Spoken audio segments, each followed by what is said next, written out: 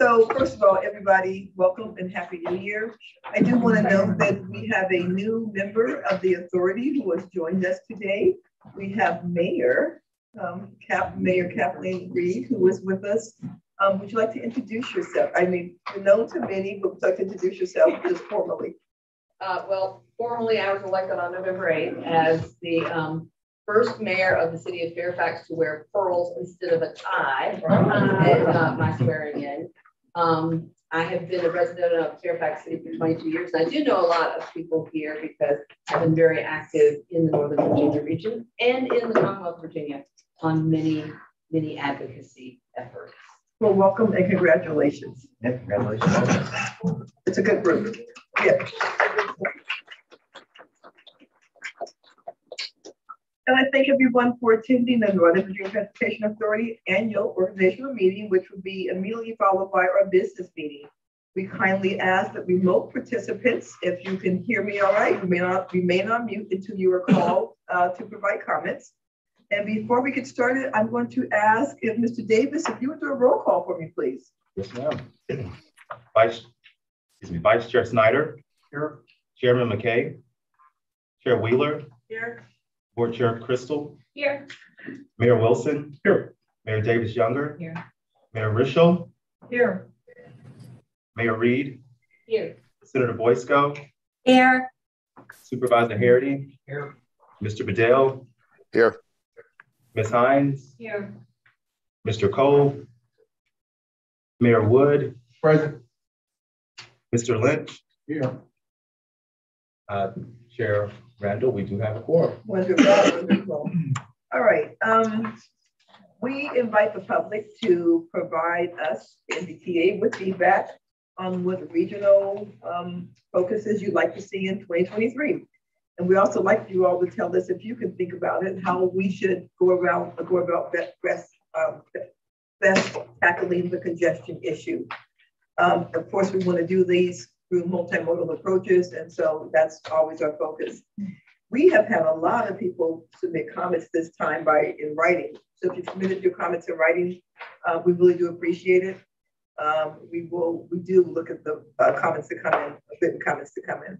We have people here tonight who will be participating both in person and virtually via Zoom. If you register to provide comments in person, we're going to have you speak first, and then we will go for people who are on Zoom. Each person will have 3 minutes to speak. When you hear the timer or see the alarm, please wrap up your comments quickly. After those in person have done, we will go to the people who are on Zoom. I think we just have 3 people who are here, not just 3, but let's say that differently. Thank you to the 3 people who came to be with us in person. I have 3. Do we have anyone in the room that have signed up that we know of? No? Okay, we have Mr. Bill Pugh, Dr. Gregory, and Fred Hussein from the city of Alexandria, South Chile, and the town of Dumfries to speak. So we're going to begin with you 3 gentlemen. Mr. Pugh, if you'd like to come forward.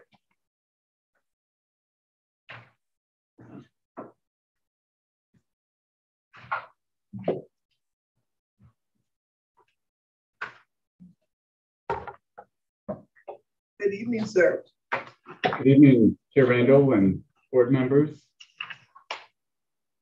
My name is Bill Pugh. I'm a senior policy fellow with the Coalition for Smarter Growth. I'm also a Northern Virginia resident. And we thank you for the opportunity to provide comments on the new year and what we hope NVTA will focus on. First, what can we learn from 2022? Traffic fatalities in Northern Virginia, unfortunately, continue to grow, and we're almost 50% higher than in 2019. In Fairfax alone, there were 30 pedestrians that were killed. Greenhouse gas emissions in this country continue to go up, and we know from many studies that electric vehicles won't be enough to bring our transportation emissions to those levels. The average cost of a new car is $50,000, and gas prices will continue to fluctuate. But there were some bright spots.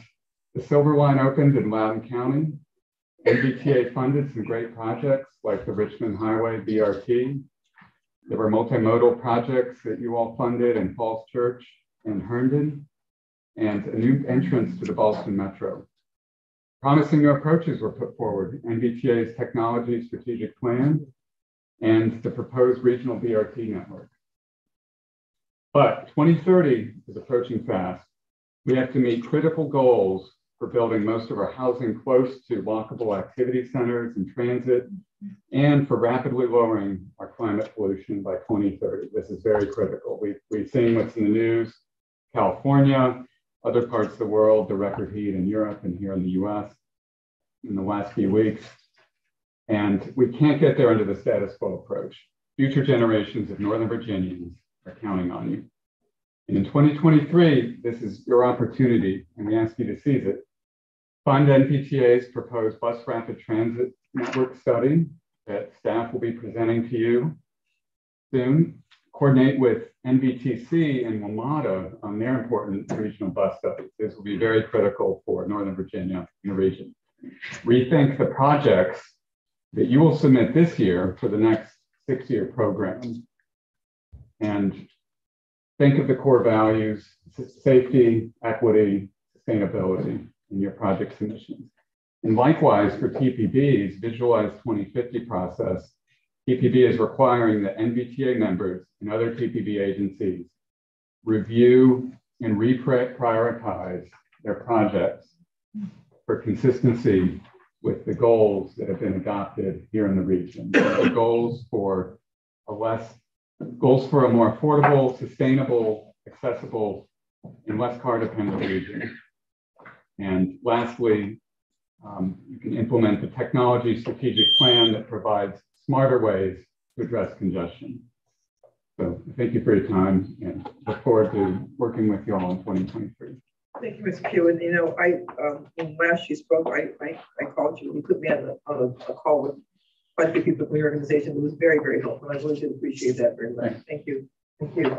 Mr. Gregory is not with us, and so I'm going to call on Fred Hussein if he's here.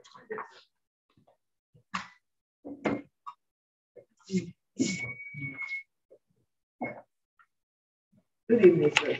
Good evening, Chairwoman Miranda. Good to meet you, members of the board. Thank you for the opportunity to speak, and I wish you a happy new year today, this year. I'm here to discuss about the bidirectional express lanes on I-95. I came to this podium 3 years ago. I still remember that, advocating for VDOT to really look into studying to provide bidirectional express lanes on I-95, and I'm glad there's some traction involved. And WRC TV reporter Andrew Tuss reported that Chairman McKay and Chairwoman Rila writing a letter to Secretary of Transportation on this issue. I want to thank you for raising that profile here. Now, I think it's really odd to see I-95 to have reversible express lanes. We have 495 reversible express lanes. We have 66 now reverse bidirectional express lanes. Sorry, I-495 bidirectional express lanes. And I'm surprised that we're still having reversible express lanes on I-95. I mean, I was surprised that it was not included in the Transaction 2045 plan. I mean, this is a really urgent matter because there's some justifications to having this there. I'm frustrated myself, like most of us, that traffic is smoothly going one direction, and I'm frustrated on the weekends there to have this happen to me, to go anywhere in DC. So, if this comes to fruition, I ask that to continue that bidirectional express lanes from Springfield to Fredericksburg, not terminating around Dumfries, because it'd be more reliable there. I do see a justification that there is motorist demand along the eastern seaboard. I know Georgia hasn't been included in the Easy Pass network, so that'll bring more ridership on there, and especially Florida and Central Florida, I think. So that's also part of it. So there'll be a demand for kind of moving faster through the DC metro area, and it will benefit the Omni-Lite bus service on I-95. Kind of bring some more reliable service for those people who cannot afford to have taking other reliable transit. So that will improve that. And not only it'll provide express, the bidirectional express lanes, it will complement the proposed rail expansion along from DC to Richmond, and also BRT Express or Metro, whatever comes first. I know there's a huge price tag to that. So I ask that suspend the construction of Opus Boulevard, find common ground with the government to really get this moving in the Secretary of Transportation, and continue the pursuit of dialogue of rail and also the rail service for VRA from DC to Richmond. So thank you for the opportunity. Thank you very much. Thank you very much. Well, do we have any other speakers who want to speak in person today? Okay, we're going to go on then. We're going to go on to our virtual speakers. When Abigail McKenzie from the MBTA staff call your name, please unmute your device by hitting the microphone icon on your screen. We're all used to those by now. Please remain on mute until your name is called. You will have 3 minutes to speak, and a timer will be shown on your screen to provide your comments. When you are finished speaking, please remute your microphone by clicking, of course, the same icon. If you do not place your microphone on mute, we will go ahead and do that so that we don't have any background noise. If you have trouble unmuting, or any technical issues, please use the chat box and message us. Raise your hand icon. We're going to try to assist you manually. After providing your public comment, you can log off and continue to watch the meeting on our YouTube channel. A recording of our meeting will be and always are posted. And I'm now going to ask Abigail, would she call our remote speakers? Sounds great. Thanks, Chair Randall. Thank you, good evening, everyone. We have 2 virtual speakers signed up to speak tonight and provide comment. First, we will have Alan Muchnick, followed by Mark Scheffler. Alan, you can go ahead and unmute your mic, please. Good evening. I'm Alan Muchnick. I live in the city of Manassas, and I help lead several active transportation groups.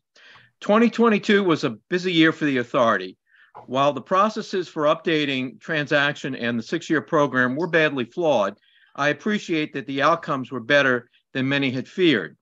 I urge the authority to devote 2023 to reevaluate its approach to transportation project development in our region, to better align its processes and outcomes with the core values of equity, sustainability, and safety, and the goal of developing an integrated multimodal transportation system that enhances the quality of life, strengthens the economy, and builds resilience. A transportation program that in the outer suburbs is heavily focused on expanding fast multi-lane arterials is neither equitable nor sustainable, and only worsens safety and access for vulnerable road users and non-motorists. MBTA funding, which is devoid of motor vehicle user fees, has not effectively addressed our region's growing traffic violence problem. The authority should establish a task force this year to reevaluate its fundamental policies and procedures, starting with the statutory emphasis on reducing traffic congestion. The recent transaction planning process found that even if our region could obtain $75 billion to complete every listed project over the next 23 years, traffic congestion overall would be essentially unchanged. The authority should evaluate more cost-effective, equitable, sustainable, and safer alternatives to regional transportation planning and investment, and then recommend those changes to the General Assembly. A simpler yet much needed reform would require advertised public hearings before a relevant governing body endorses any project for MBTA related funding, including from the CMAQ and RSTP programs. Currently, such funding requests are often developed behind closed doors and simply placed on a consent agenda. Requiring additional public hearings before advertised public hearings before governing body endorsement could alter the mix of the submitted projects and/or expand or modify the scope in light of the public comment. The authority needs to develop and adopt a robust complete streets policy to ensure that all MBTA funded projects provide adequate access and safety for vulnerable road users. Early public involvement before projects are submitted for funding is related to this need to ensure that project scopes and funding allocations will properly accommodate vulnerable road users. Thank you for this public comment opportunity and for considering my recommendations. Thank you. We have one more speaker, correct? Yes, that's right. Thanks, Alan. Now we'll move on to Mark Scheffler. Mark, you can please unmute your mic. Good evening, Mark Scheifler, Prince William County. Thank you for the opportunity to address you tonight. To meet regional, state, and federal greenhouse gas emission objectives and goals, a structural change in transportation planning and investment needs to occur. In addition to improved vehicle emission standards and investing in electric vehicles infrastructure, vehicle miles traveled, or VMT, for single occupancy vehicles as a whole needs to decrease even as Northern Virginia's population grows. At a basic level, this means we need to stop expanding unmanaged roadway lane miles. This means the recently adopted transaction plan would need a major modification. Any government funding for highway expansion is one less dollar going to meet these urgent climate goals in the transportation sector. We need to change the paradigm that congestion is reduced not by adding unmanaged roadway supply to the system, but by reducing single occupancy vehicle travel demand. This will require reducing car dependency by developing near high capacity transit, repurposing roadway space for transit and non-motorized users, and reforming parking requirements and level of service standards, especially in outer jurisdictions.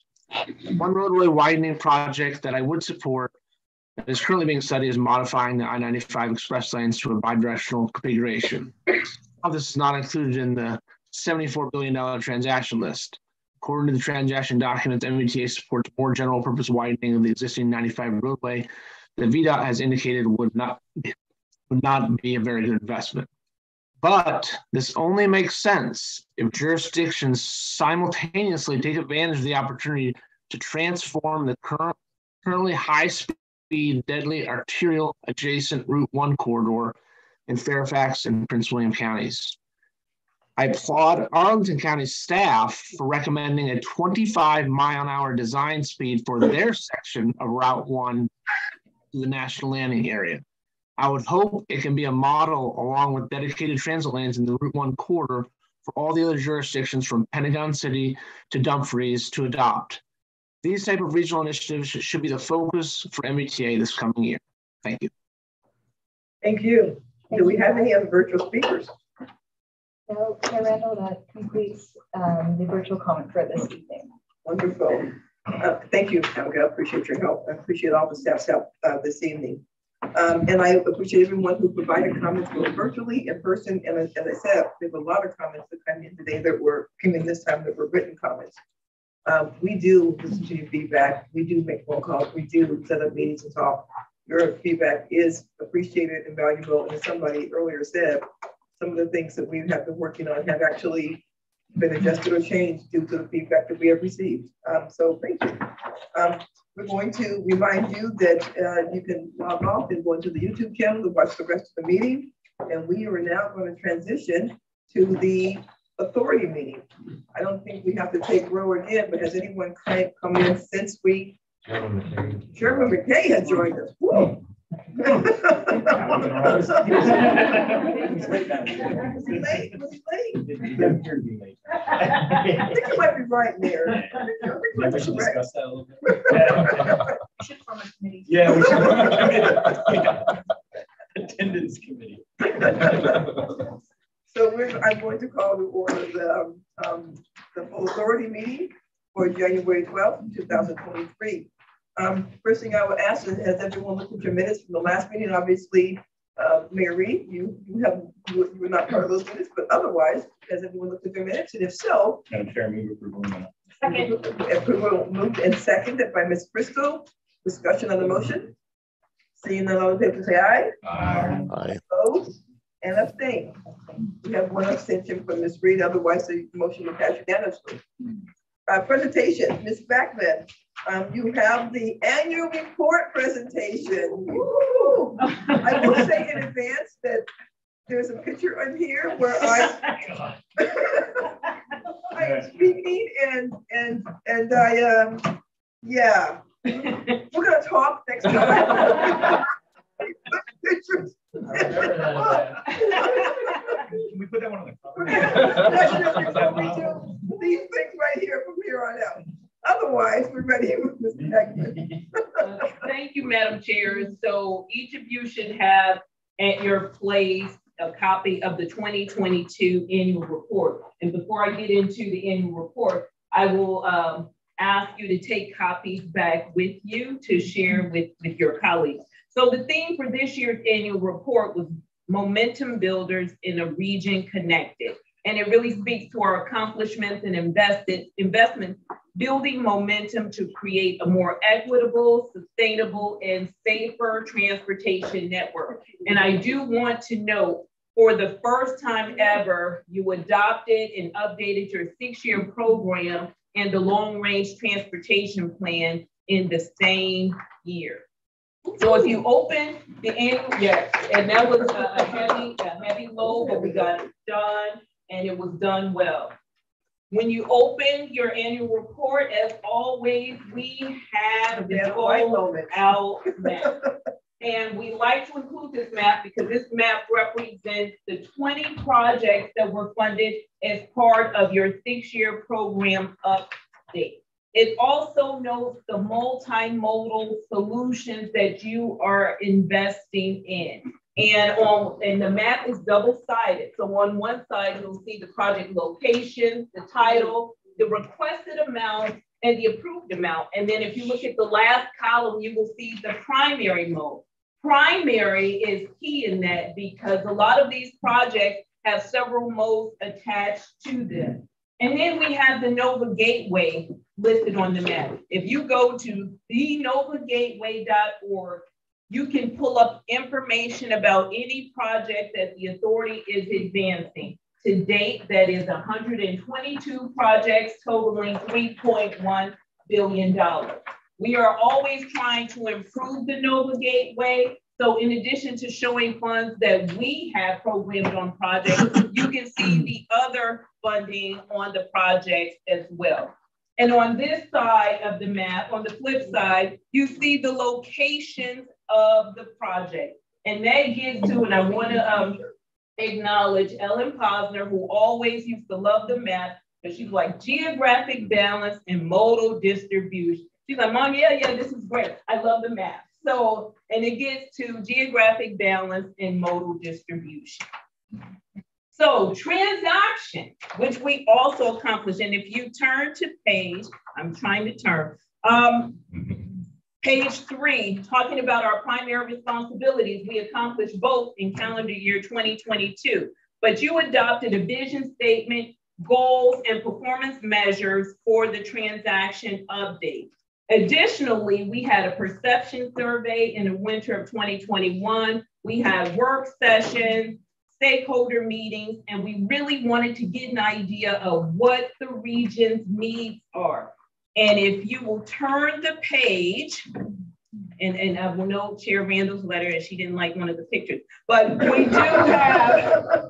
we do note that 1.3 million commute trips, or 76% of the commuting trips in our area, they start in Nova and they will remain in Nova.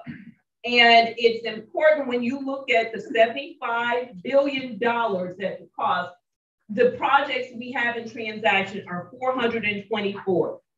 And we couple this with the increase in population by 23% and the increase in employment by 33% by year 2045. We also had robust public engagement. We had 2 public hearings in calendar year 2022. We had public comment periods in calendar year 2022. So we really wanted to hear from the public and citizens in the community as we did the long range plan update in addition to the 6-year program. Now, and I hope I didn't get too far ahead of myself and turning these pages. This year, something that's included in this transaction is the NVTA testimonials. Let me grab my page. I'm trying to get to my page. In the middle on pages, I guess it starts, you'll see page 12, and then you flip it open, are the testimonials from you as the authority members. And we ask each of you to provide a testimonial featuring you as the members and how the authority is connecting the region and how we're really making a difference. Now, we did ask your approval before we put these testimonials in. So if you don't remember, we have the record, but these are the testimonials that we did seek from you. And we wanted to speak to that because you do have a robust task in making funding decisions and planning and programming decisions on these regional revenues. And we wanted to include testimonials to get from each of you what you think these decisions mean, what it means to be a part of the authority and make these decisions. Additionally, when we talk about transaction, and if you close your testimonial page, you'll be on page 17, and we talk about transaction, we have some new. A couple more minutes. I know. Give us a few more minutes to look at ourselves, and then we'll be ready.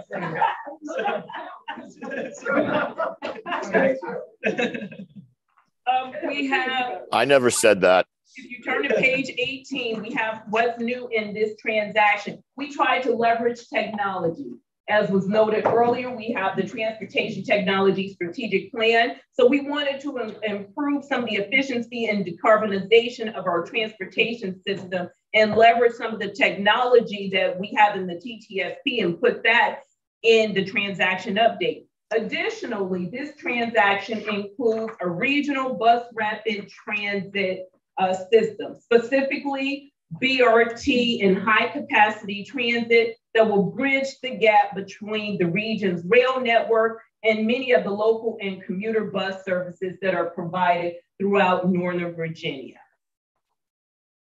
Turning the page, and I'm not going to walk through everything, but I did want to walk through some key highlights. The regional impacts of MBTA's investment. If you could turn to page 21, if you're not already there, we speak to the regional revenues, which is the 70%, and the local distribution fund, which is the 30%. With this year's 6-year program adoption, as I noted earlier, the authority is funding 122 congestion reducing multimodal projects that are total more than $3.1 billion in regional revenues. But we also included the 30% local distribution funds that are expended or committed. That totals $614.7 million. Additionally, to date, we've distributed $880 million in 30% revenues. As you all are aware, we do have to do the certification. All 9 localities have met the certification requirements, are meeting the certification requirements. So we've distributed $880 million. And that was by the time we got this information to the printers. It's gone up a little bit. And what that means is more rail, bus, BRT, bike ped, technology, interchanges, roadway projects, just the massive projects that we have invested in this region to keep the region moving, to build upon the momentum that you already have set in place. We do have graphically the 30% revenues. And if you go to page 22, you'll see each locality and the amount that the funds expended or committed for their 30% project. And then on page 23, you can see what that means and what the breakout is by mode. Lastly, pages 24, 25, 26 speaks to the groundbreakings, ribbon cuttings, and a branding event we had the opportunity to co-host this year. This past year in 2022, we had 12 milestone events. 8 were groundbreakings. Now you can read the captions to see where the events were. I hope you were there.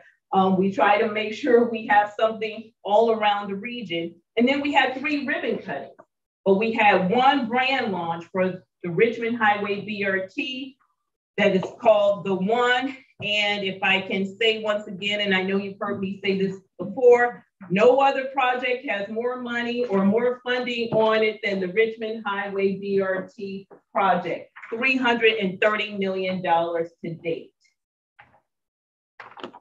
turning the page in conclusion. In addition to the milestone events, we had or participated in 30 events during calendar year 2022. We tried to stay busy, even though we had products that we had to deliver internally and externally for you, but then making sure that we were collaborating with our regional, federal, and local partners. So again, I say thank you. This is your annual report. Please take copies. Please, if you don't, we will drop them off to your locality. So please help us out and take copies. And Madam Chair, that concludes my report on the 2022 annual report, or concludes my presentation.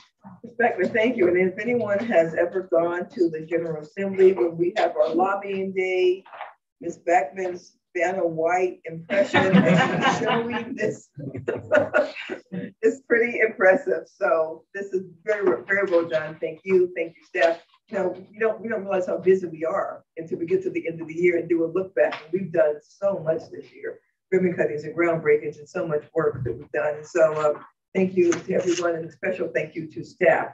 We're going to do the economic impact analysis. We're going to, that's a presentation, it's not a voting issue. We can come to the table. We're ready when you are.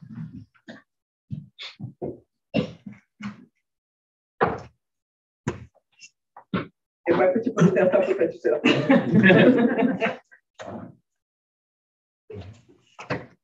Good evening. Good evening. Good evening, Chair Randall. Thank you. The handout for this is also in your annual report in the front pocket. We thought it would be beneficial. We actually designed it to be easily transportable around the General Assembly, leaving offices, leaving your own offices. You know, it just kind of, I think it feels better than a normal 8.5 by 11 piece of paper.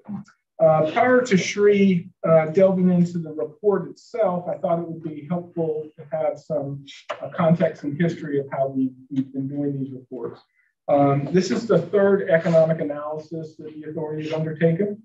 We are now in a cycle of doing one of these every time there's a 2-year update to the Secure program. So that's kind of just the habit. We'll capture the 30% money as well as obviously the 70% regional revenue funds when we do that. We're also excited and appreciative of the authority's investment in modeling, because we are planning on making some expansions to this report as that modeling capability comes online. A lot of it was just approved with the 2023 budget, so it kind of missed the synchronization this time around, but I think you'll see a lot more pleasing statistics and information in upcoming reports. The analysis is actually conducted by a company called Chmura Economics and Analytics. Many of you may be familiar with them. They do a lot of work for VDOT. They do a lot of work for other state agencies. They also do a lot of work for the feds, and they're pretty well known around the Commonwealth. Chmura won this contract in a competitive bidding process. The emphasis for those competitive bids was we wanted an economic analysis that was using professionally recognized, nationally professionally recognized methodologies. And we wanted to make sure it was reliable, the results were reliable, and that they were repeatable. That somebody could take this analysis, basically run the same thing, and come up with the same result as a form of transparency, to make sure that the numbers were independently derived. Chmura, in addition to the work obviously they do for us, part of their portfolio and their resume is they do a much more complicated economic analyses, again, across the Commonwealth. And so I think they're well positioned to expand as we move forward with additional funding programs. There is a 10-page, at least a 10-page, we're wrapping it up now, a detailed analysis that'll be posted on the website. Don't worry, it's not here. We're not going to go through it. But Shri is going to go over the high points contained in the handout. Thank you, Mike. Thank you, Chair Randall and members of the authority. This analysis looks at the total funding approval of the authority has made so far. That's from fiscal year 2014 when we started having the funds through fiscal year 2027. That's the last 6-year program funding you approved in July. And the analysis, some of the analysis includes both 70% regional funds and the 30% local revenue funds. So you get the full picture of the NVDS revenues. The local revenue, the 70% regional revenue, we know we do the process here, so we have all the data. For the 30%, we worked with your staff as part of collecting data for the JCTA report, the Joint Commission on Transportation Accountability report that we have to submit every year. So we collected that data from your staff and included that into this analysis. So to start with, a total allocation, that together, it's about 4.6 billion investment. That's what we are talking about. That brings up the first number here, 7.1 billion of economic impact. So 4.6 billion investment is expected to bring in 7.1 billion in economic impact. That's about 150% return on that investment.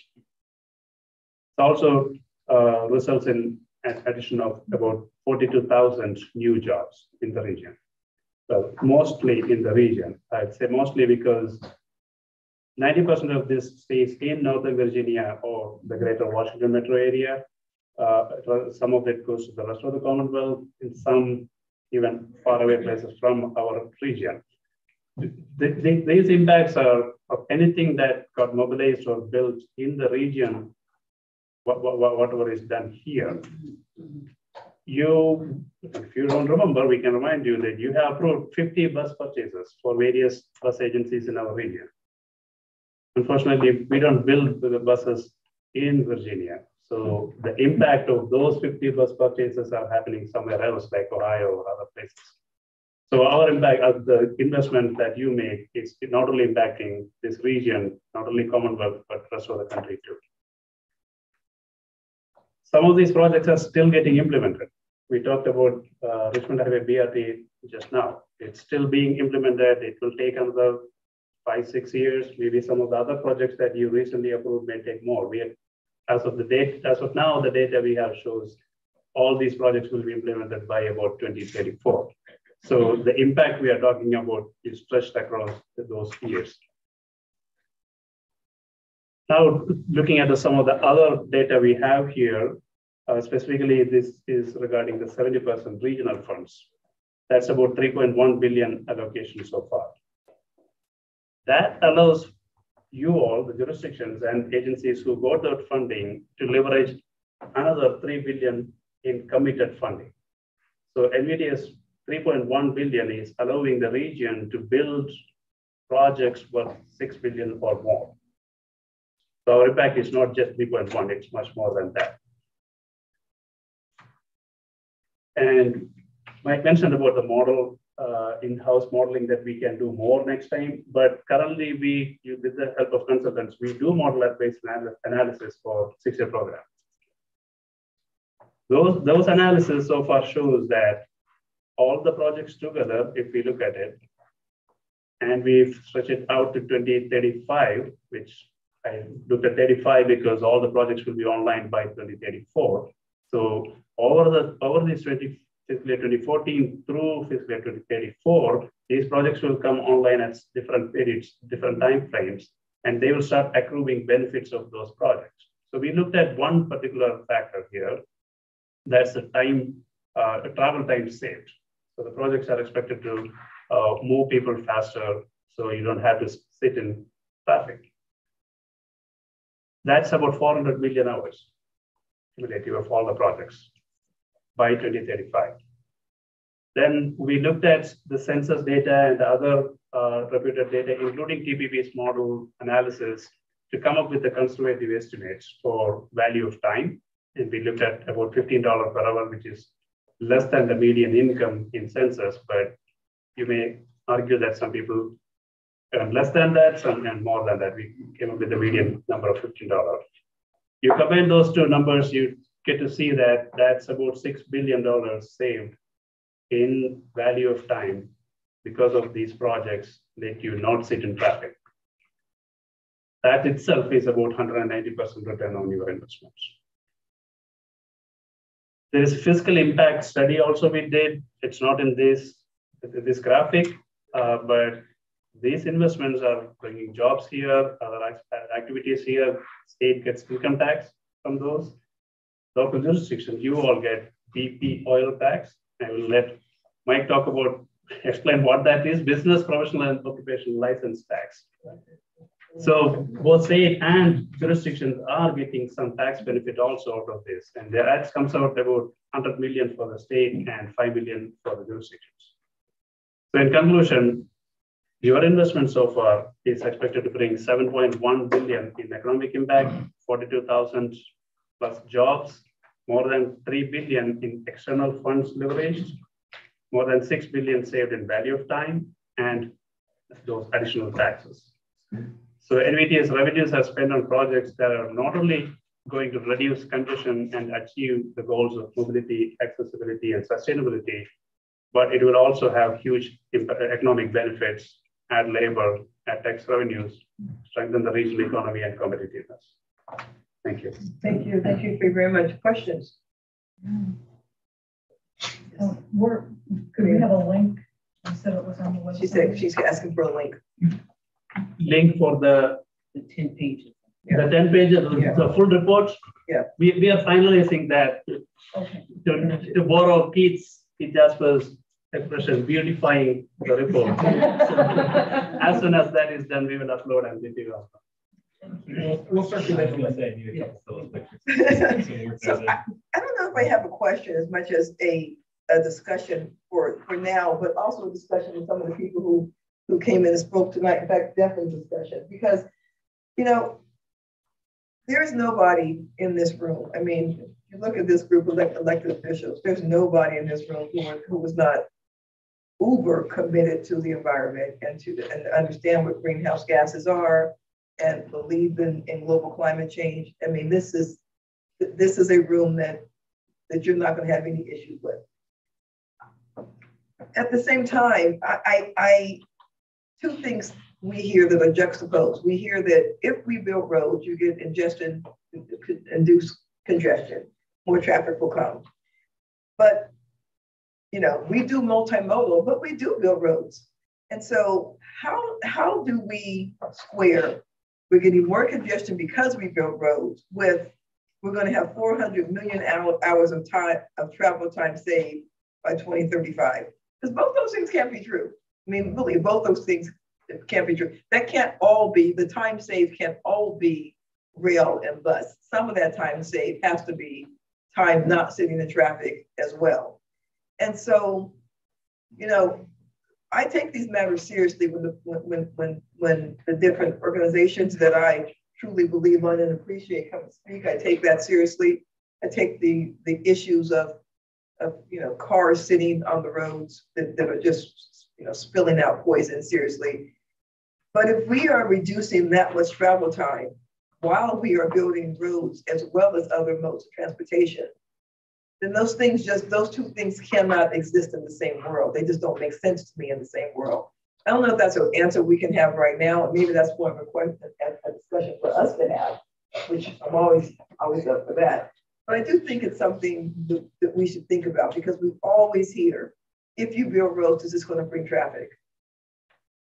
And if you are Chair Wheeler, Chair Randall, Mayor Wood, not having roads is not an option if you live in Lovettsville, if you live in Dumfries, if you live in, you know, it's just not the same option. And so, you know, there are so many things that Ms. Backman has done over the past 2 years and the staff has done to speak to the environmental concerns. The entire technology, thrust is for that concern. But I'm also going to be real honest. We're not going to act like MBTA is going to stop building roads, because we're not. Because we're not. So I'd like to kind of understand this stuff as much as possible, so that when I take votes here and on my board, I want to just make statements. I know what I'm talking about, and I know that, you know, we're doing the best we can to move people, get them where they have to go, get them home to see their daughter be a tulip at the plate, right?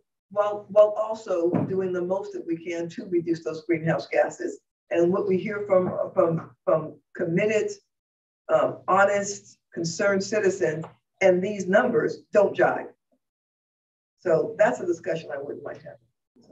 Sure. Yeah. If anyone else has anything else, so let's fix all the problems right now. No, that cannot be solved. Okay. But just to bring it back, so the model-based analysis, what it does is that looks at the land use plans you have for the next 20 years. So what this analysis is based on the land use plans and zoning that you have planned for all these years up to the future. So whatever analysis is based on that. The induced demand, that's the term we keep hearing. Some of that is captured here because if the transportation network gets better on certain aspects, then people might travel which they were not traveling before. Those kind of things are captured already. If that brings in more people to the region, and that means more travel happening, because of that transportation facility, that is something that model cannot really capture. So that part is not captured, but that is captured through your land use planning.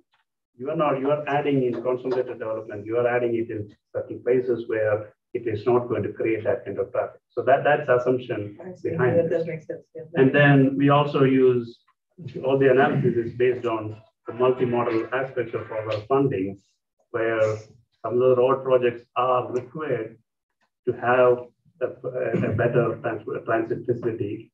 For example, the BRT project on Richmond Highway. Without the widening in certain segments, you cannot have that full benefit from that BRT. So in several places we have to do. Okay. Yeah, that's good answers. Good answers. Thank you. Any other questions? Yeah, Mr. Bedell has his hand up. Mr. Bedell, sir, yes. Thank you, ma'am. Did I hear that we're going to be able to have this with a link that we can post on? I'd like to put this on my LinkedIn. I think it's a great balanced approach, yes. Particularly with your comments about we still need roads. And I think that's while just still doing transit and the other things you're doing. So did I hear that correctly? It is coming. Okay. The link is coming. Yes, sir. Thank you. You heard that correctly. Thank you. Anybody else? Questions? I see. Well, I was pointing at him, but do we have any data on if we don't build roads, they won't come? Is there any study out there that says if you don't build roads, they won't come? I don't. I'm sorry to ask you a hard question. No. You get back to me. That's a fair question. I mean, there are people that say if you stop building schools, people stop having kids. I don't know. Exactly. You answered your question. I don't know if that works either. You answered the question. So what? The question is, do you want to have congestion or you want to have no economic activity going on in the region? Thank you. I can absolutely guarantee you, people will have kids. Just put that out. Don't make that statement right now. I will absolutely guarantee if you don't build any roads, you got a quality product one. So okay, thank you. All right. The action items, the appointment of chair and vice chair is the first action item. I'm going to hand this to the nominating committee. Thank you, Madam Chair. Let me first of all thank the nominating committee of Chair Wheeler and Board Member Crystal for their tireless service on this committee. The committee had a number of meetings. We conducted a full national search for the leadership of the MBTA for the next year. We actually found nobody else wanted to job. That's how we ended up concluding the search. It was exhausting. But in all seriousness, we have been, as Ms. Bagman talked about, the significant amount of work that we have done over the last year. And I think that has happened because we've had great leadership on the staff level and on the board level. And so we do nominate and recommend that Phyllis Randall, I don't know if any of you have met her. Take my pictures. Don't worry, if you don't like the picture, just turn the page. It'll be another much better one. and then on the next page, and then the next page. So, they're Phyllis Randall of Loudoun County and David Snyder of Falls Church to be our chair and vice chair. And they have agreed to serve for another year. And so as the chair of the nominating committee on behalf of my colleagues, Chair Wheeler, Board Member Crystal, we moved their election as chair and vice chair for the next year. Second. Thank you. Is there discussion on that motion? I really enjoy being MBTA chair. It's actually been my pleasure. And now that I know that you made an exhaustive national search, I'm really honored. After that national search. Really hard. No, this is a great committee. We do good work, and you know, we're from all over the entire region, and we're very, very collegial. We have a good time, but with the work we're doing changes lives. Getting people home changes their lives, and these are quality of life issues. So I appreciate it. Thank you. Mr. Snyder? No, it's just that I'm incredibly honored, and this is an amazing group. I mean, you look at the performance, and it's here. Too often we talk about stories of failure and when things don't work. This is an example where things work, and we're going to talk more about that. So thank you all very much. Thank you. All in favor, please say aye. Aye. Any opposed? And I'm going to abstain on the vote. 2 abstentions on the vote. Thank you. We are now going to, oh, thank you.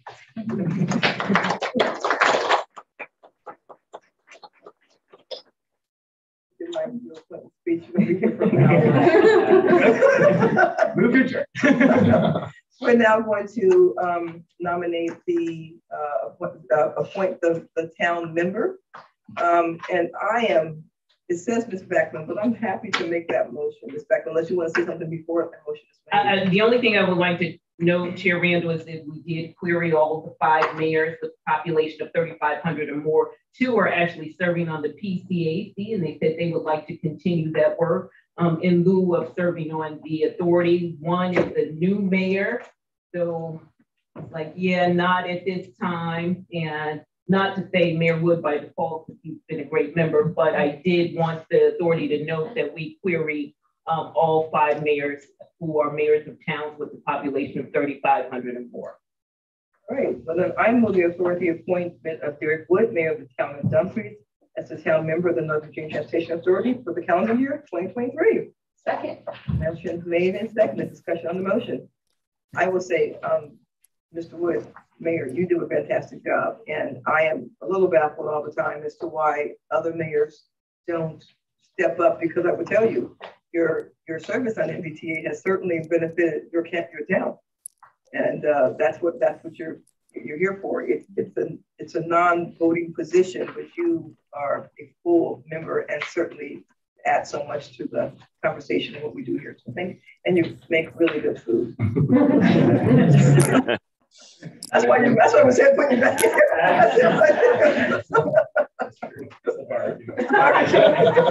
I mean, yeah, that one, they didn't give us any food. I'm just saying. That's why we searched. All in favor, please say aye. Aye. Aye. That motion will pass unanimously. We're going to look at our schedule, which is item number 9. Ms. Beckman, before I make a motion for the schedule, for the people who are in COG, if my memory serves me, and it may not, I know that COG's annual meeting moved up this year, because normally COG's meeting comes behind the National Association of Counties meeting, and NACO. This year it comes before it. So we can move this, and this is fine, but we may have to go back if anyone check the COG schedule, because that would take out of this room Mr. McKay, Ms. Breeler, myself, Mayor Wilson, and so you have no quorum. You have no quorum, and so let me make a motion to move this as it is, and then if we have to come back and adjust it because of COG, we'll know that by the next meeting. Okay, all right, because yeah, COG's meeting, it's not you all did nothing different. COG changed their meeting, so all right.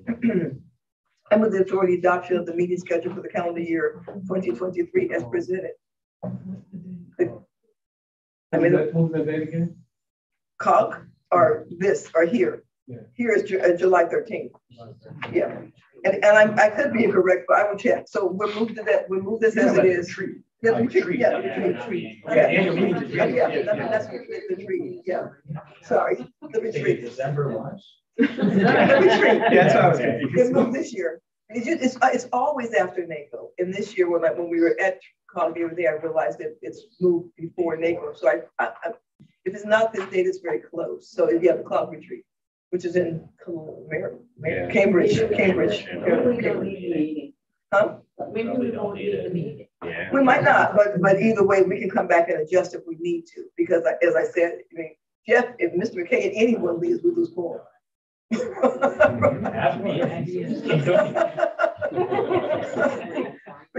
Any one of us is not here when he's not here, we have no more quorum. So we'll check on that. So the motion on the floor, is there a second to the motion? The choice. Thank you. Second. Thank you, Ms. Wheeler. Thank you, Ed. Discussion on the motion. All in favor, say aye. Aye. Any opposed? That motion will pass unanimously.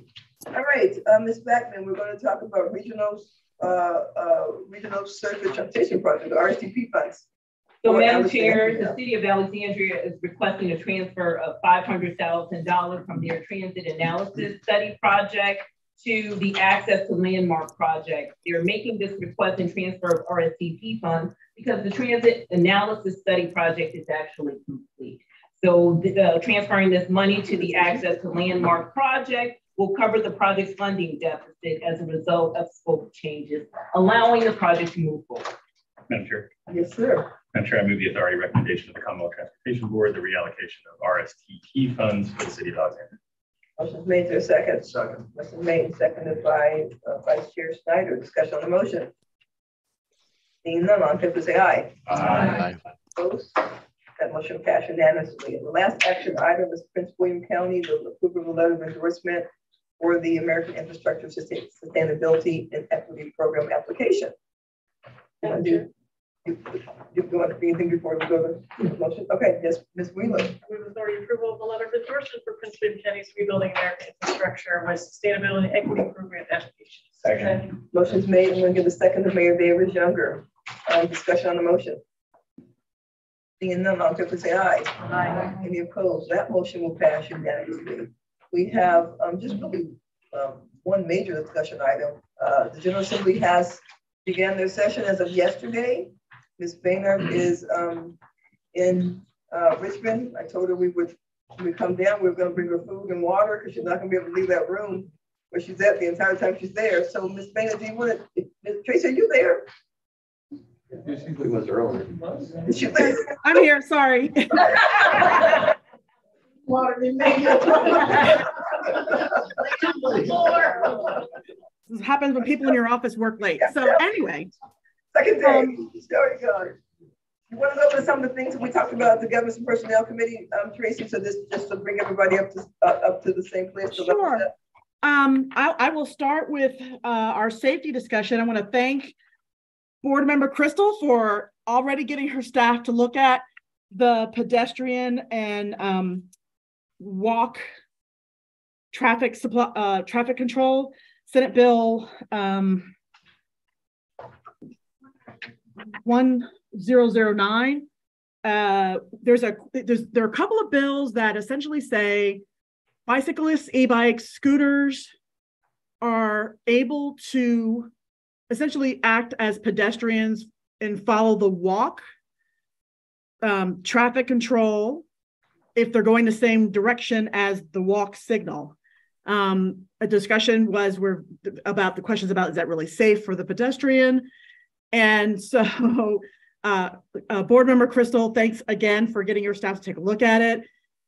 We think was talking with her staff in between our meetings, and it looks like there's already some concerns broadly about the bill, but we'll continue to do research on that. We talked about the administration's bill to address VRE's need to have one predictable amount of money, a percentage, 3.5% being proposed from the Commonwealth Transportation Fund, and having commuter rail performance metrics as opposed to them trying to fit in the box of regular bus transit. The same bill also has some additional language regarding WMATA, where they are codifying previous enactment clauses, which had NVTC submit their annual report about the performance of Metro that will continue. They're asking for the Virginia member of the Metro Board, general manager, to come and present the budget. Again, the idea of having more transparency and more direct connection between CTB and Metro. And they're putting in code current status quo of the state would fund no more than 50% of the local subsidy for operations and capital. My understanding is the analysis of the historically what's been going on, it's been about 48%. So yes, in code, you are establishing a 50% cap, but it was giving the Commonwealth some certainty about Metro and Metro funding. I recommend that we continue to follow the lead of VRE, NVTC, and WMATA about that bill. The concept doesn't seem to be causing a lot of concern, but there are going to be some work, I think, on some technical amendments to make sure everything is doing no harm, which is what Director DeBrule's goal is, and is going to be implemented in the way that it is intended to. The other big matter was the transportation partnership. Wait, hold up on that one, because that's I just want okay, sure, no problem. Any questions about that? So basically, all that said was that, Metro is, there will be no increase and no decrease to what goes to Metro right now from the state, and the localities will always pay at least half, and they're putting that into law. They're making that code versus kind of just practice right now. So they're never going to pay more, and we're always going to pay probably a little over 50% of localities. And it's an issue because, well, that's the wrong word. DC and Maryland don't do their Metro compact funding like this. Theirs comes from their state general budget or the district general budget, not from the jurisdictions. And so it's a little, the Metro compact is DC, Maryland, and then all the jurisdictions in Virginia. So it's more complicated than for us. I was actually concerned that we might, the Commonwealth might want to do less. And I obviously wish they would do more, but it's kind of a push because they're not doing less. And so I'm pleased about that. But this now goes into code. So did I get that pretty much right, Tracy? That's correct, Madam Chair. All right. The other piece I'll bring you, because I want to make sure we don't stay too late, is as anticipated, there are a number of bills that continue to address the issue of who can have a virtual meeting and how many virtual meetings they can have per year. There are a range of bills. Delegate Bennett Parker's bill would leave it up to the public bodies to determine how many virtual meetings they could have per year. I think that's, Chair Randall's correct. That's probably the easiest way to say that. There's another bill that would also just blow out and have no limits as long as you follow the reporting and notice and agreement requirements that are in the code. So we're continuing to see those kind of bills. My understanding is, unlike the previous bills which did pass, there doesn't seem to be the same level of agreement among all the stakeholders. One of the press associations might be opposing. So remains to be seen how far these bills can go this year. But it does seem that members of the General Assembly understand the flexibility that's needed. I think Ms. Bachman has noted that for NVTA, from a practical perspective, it really helps to be able to have virtual meetings for our advisory committees in particular, which are, I know many of us have talked about the idea of making it easier for anyone who wants to participate in some way in their government, particularly on advisory boards and commissions. So we'll stay tuned to how those move forward. I don't think they're going to be easy, and we'll see how far, if at all, they're willing to change what they just adopted last year. I'm going to leave it at that, Madam Chair, unless there's anything else you want me to bring up, or if anyone has any questions. No, I don't have anything else. Does anyone have any questions? No? Mr. Chair, there was one other one that tied the use of transportation funds for development projects. And do you want to explain that one, Tracy? Sure.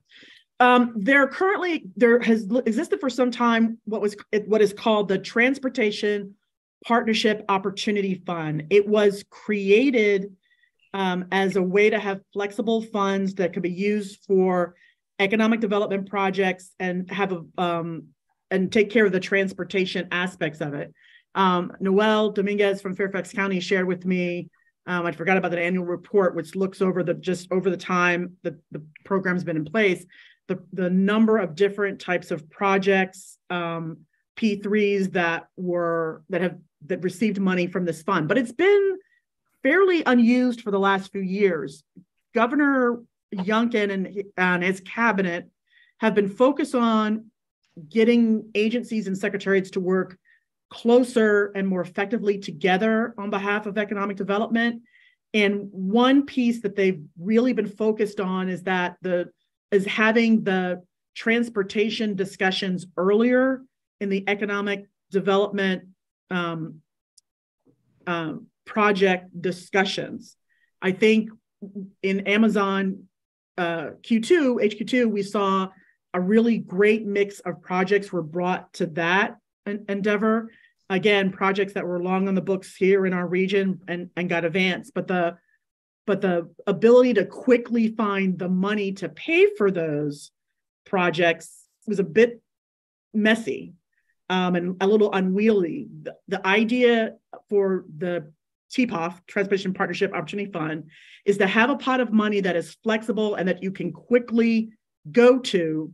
As Secretary Miller said this morning, smart scale prioritization is a great program, but it doesn't move quickly. And when you're working with a prospect, you need to have quick money. What we did ask for me to do, and I think it's important, is for us to make sure the intent of the fund is as it currently is, which is projects across the Commonwealth of all modes, and it doesn't get tied specifically to the Business Ready Site program. So I've got a little more research to do and some additional conversations to have.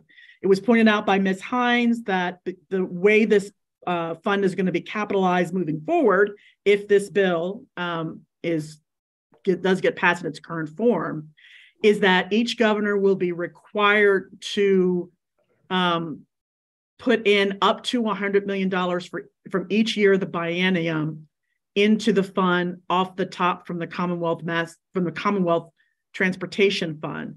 That does trickle down and will mean probably a little less money in all the other programs, including Smart Scale.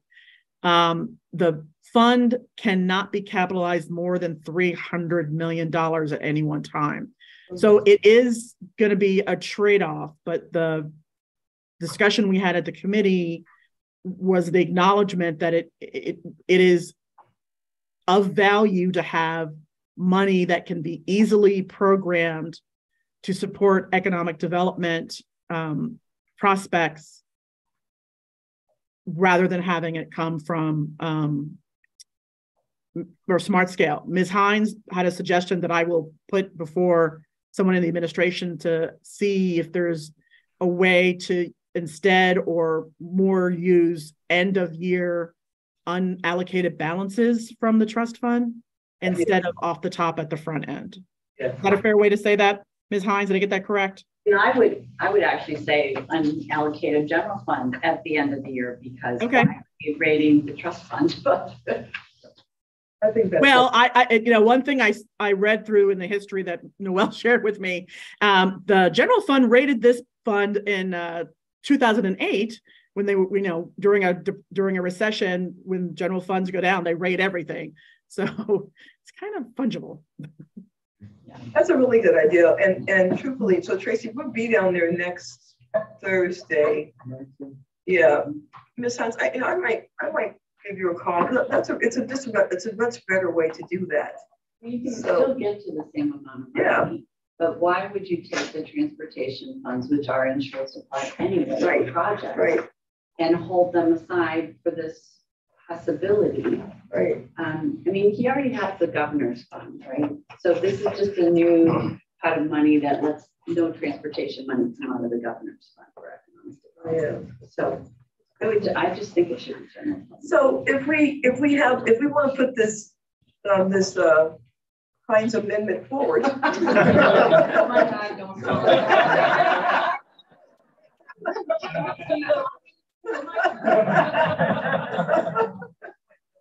How would we go about having that conversation down there, Tracy?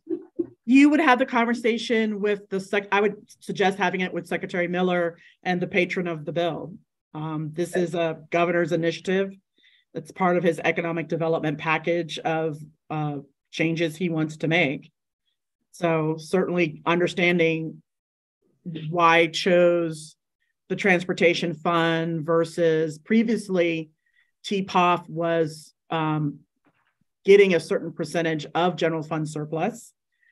It was a lot less than $100 million. So I think that's probably one reason, but I'm more than happy to ask the question and have them walk me through how they got to this as a recommendation versus another revenue source.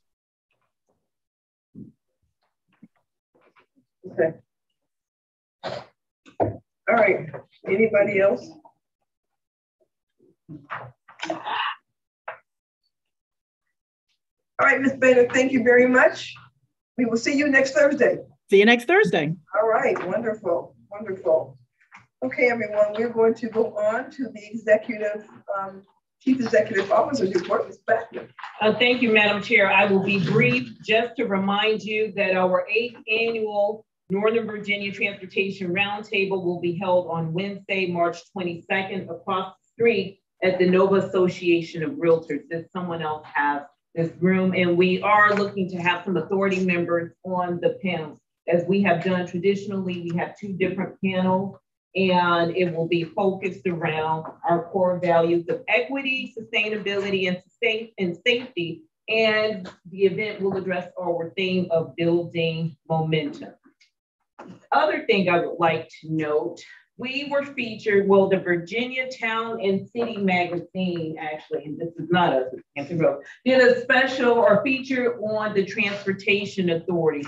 We are actually featured in this magazine on pages 20 and 21, speaking to some of the work that we've been able to accomplish and some of the things that are actually highlighted in your annual report. So it's nice to have that, but they did do a feature on all of the transportation authorities. How many authorities are there now? Well, we have HR TAG, even though they're a Transportation Accountability Commission, they function as a transportation authority. You have us, you have the Central Virginia Transportation Authority as well at this time. And Hampton Roads coming online?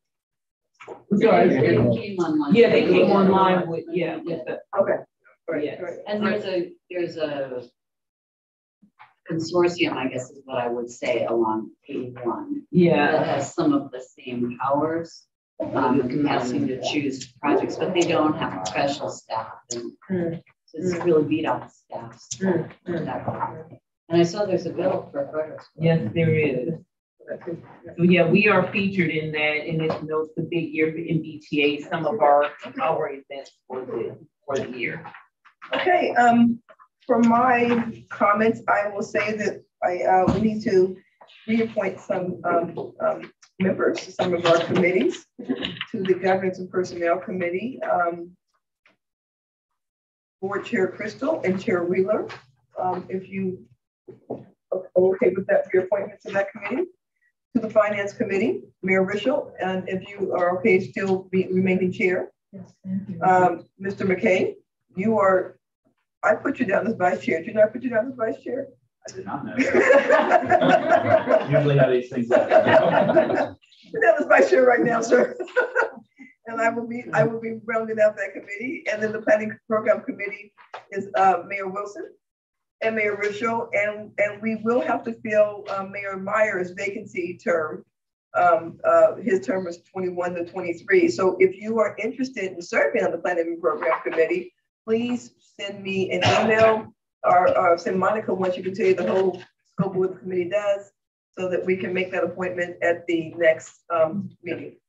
Sounds like you Oh, Jeff wants to do that too? Yeah. I had to read it last time.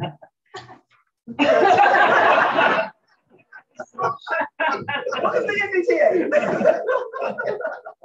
Well, I will note, because we've had a whirlwind past 2 years, we don't anticipate the Planning and Programming Committee meeting this year until late fall. Okay. Thank you. Thank you. That's how it works around here.